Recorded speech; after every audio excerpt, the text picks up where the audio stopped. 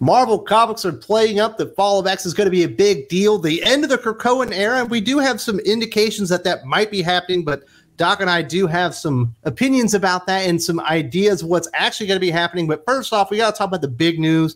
The Uncanny Spider-Man reveal is here, and I'm utterly dumbfounded. I don't know what the hell this even means, and here to talk to me about that is Doc. How you doing, Doc? I believe that I am marginally less confused on this than you, but not really that much. Uncanny Spider-Man is a new 5-issue limited series from Legion of X and Nightcrawler's writer Cy Spurrier and Death of Doctor Strange's Lee Garbett.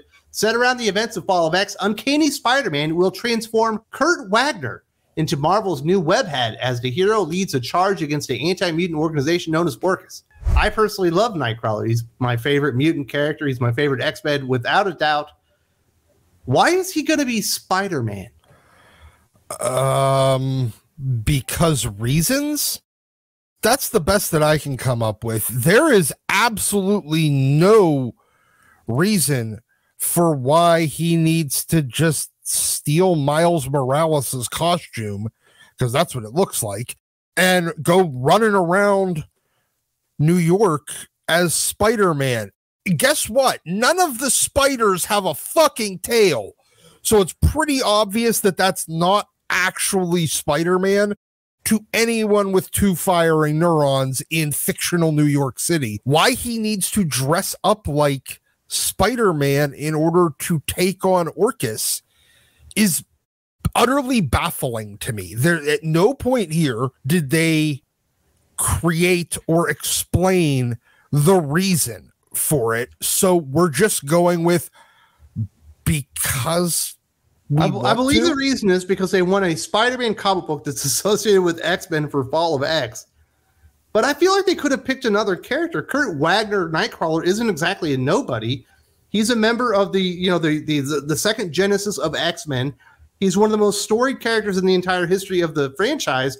Certainly never been a standalone solo character, but always absolutely vital to the fabric of the X-Men themselves when they've been successful for the most part. Why does he have to act like he's another hero? He's already a hero in his own right. It's not like we don't have enough Spider-Man characters already, and we don't have enough X-Men variant characters already. It's like they just keep going to the exact same well, creating the exact same problem over and over again, and this one's just dumber than normal. At one point, I thought Cy Spurrier was an okay writer, but it's clear he's just a goof. He's a turd, just like most of the people working at Marvel right now. He must just be incredibly cheap. That's the only reason he's even there, and this is the best idea he can come up with. Look, he has never been anything more than Dollar Tree Warren Ellis. If they really, really needed a Spider-Man book, look, they've been doing this and hinting at this thing with Sinister and hybrids. They could have done some deep story about a hybrid where Sinister took some of Peter Parker's DNA as well and mixed it with another mutant's in order to make it make sense. They're not even going with the obvious things that have been set up and built into this whole Krakoan era. They're just saying, stick Kurt and Miles's ripped up costume, I guess. This is the exact kind of lacking any sort of creativity that I would expect from somebody as utterly mediocre as Cy Spurrier. He is what a moron thinks a smart writer looks like. We do have some more details. They say, escaping the turmoil of Fall of X in a flash of smoke and brimstone, it's time for Nightcrawler to play the swashbuckling devil-may-care hero he was always destined to be, meeting a potential new lover, battling some of the most iconic members of Spider-Man's rogues gallery, and saving civilians, mutants, and humans alike. Kurt is having the time of his life, but it's not all fun and games. Nightcrawler will also be a lone soldier on the front lines of mutant kind's upcoming war with Orchis.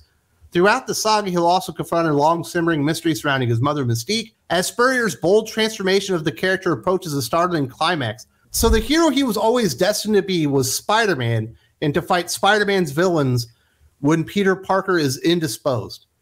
I just feel like the character is so much more than that. We know that the character is much more than that. He has almost 50 years now of showing that he is much, much more than that. It seems like Cy Spurrier can't figure out what he wants to actually do with Nightcrawler. Does he want to make him a priest? Does he want to make him an atheist? Does he want to make him a pirate? A pirate? And now does he want to make him Spider-Man? This is not Cy Spurrier's bold transformation of Nightcrawler. This is him just throwing random shit at the wall to see what sticks. This is him LARPing or playing D&D with the character where you just throw new power sets onto the character because they aren't fully fleshed out individuals in this fictional universe. You can just do a no skin on them.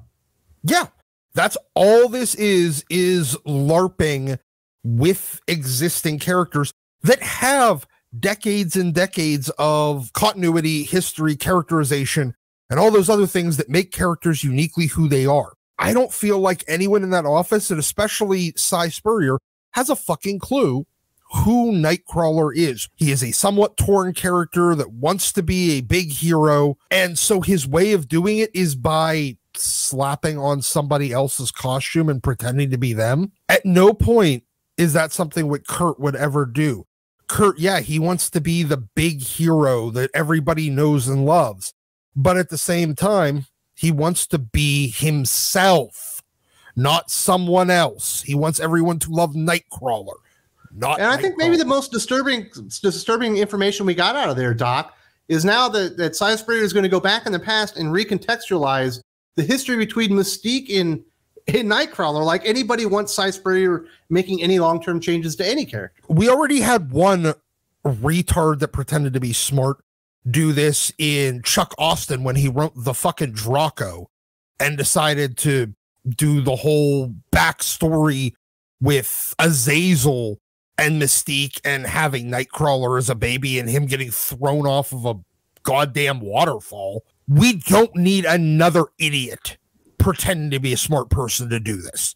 Look, Cy Spurrier wishes he was as competent of a writer as Chuck Austin, and that has a very, very, very low bar. So that's what we got with Uncanny Spider-Man. I was less than impressed, let's put it that way. And we've also got more indications that this is likely going to be the end of the Krakoan era. It's Fall of X.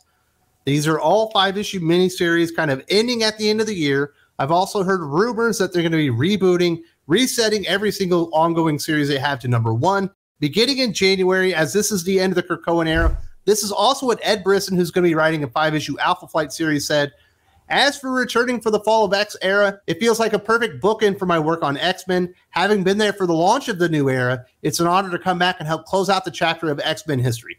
Basically, they're really setting home that the Krakoan era is over, but you and I know that's not going to happen because all the same writers are still going to be associated with X-Men. They're just not going to be on Krakoa. They're going to put them in a mansion or something like that.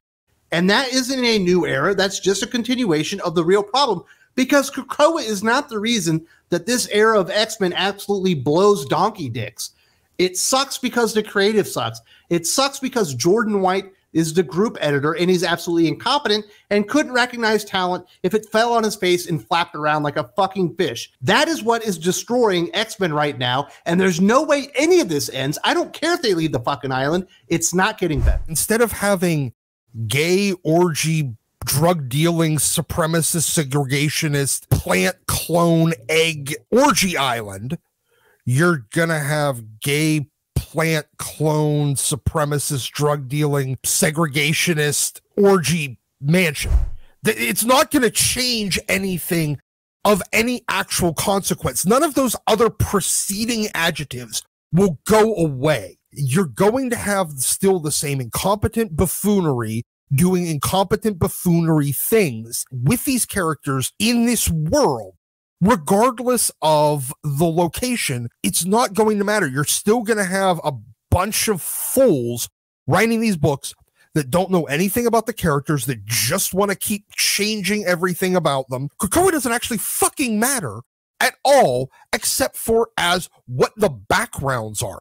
Even the character of Krakoa hasn't done shit in like 2 years in any of these books. So leaving that, is it going to actually change anything of consequence? Yeah, so I'm not buying any of this. There's no way that they're going to be able to fix any of this, really, until they fire Jordan White and they hire competent editors. Until that happens, the X-Men are just basically screwed. There's no fixing it at this point, Doc. Ed Brisson coming in to do this book. All right, cool. I mean, I like Alpha Flight and all, but him talking about the perfect bookend. Ed, your first 6 issues that you did in the Krakoan era were shit. They were the bad issues of an already bad New Mutants book, you just had a bunch of pink-haired hillbillies trying to steal Beak. That wasn't an interesting story. So this coming in and being your bookend to it, motherfucker, the front half of this bookend wasn't any good. And honestly, it doesn't even have to be just the editors being moved. It's everyone. You have to. Well, yeah, new editors will bring in new writers. Yeah, except for they're going to have the same Rolodex of the same incompetent fools that the existing ones do, because none of them actually have any connections, and none of them are going to be authorized to spend any fucking money. So they're still going to get hired people that are either only going to be working for pocket lint or because they want to write it as their fanfic. Sometimes it feels like I'm their Rolodex. I make a video about why a writer is bad, and next thing you know, they get an X-Men book. It's like, hey, try and spite me all you want. You're just making yourselves look like idiots and killing the sales in your comic books. Well, then I guess Colin Kelly and Jackson Lansing and Clunrad are going to be lined up as the hopefully marquee talent. And Megan Fitzmartin will be the new head of X. Wouldn't that be perfect? It would make sense in this world. Can't wait to see Uncanny X-Men by Clunrad and Adjectiveless X-Men by Colin Kelly and Jackson Lansing. Yes. As I mentioned, it doesn't matter if they leave Krakoa. There's something wrong with the X-Men, and it's not Krakoa. It is Jordan White and his cabal of dipshits that are running the show there. Until this incompetent fool is removed, things can never get better. If you haven't seen just how much of an idiot this guy is, definitely watch this video right now. There's also a link in the video description.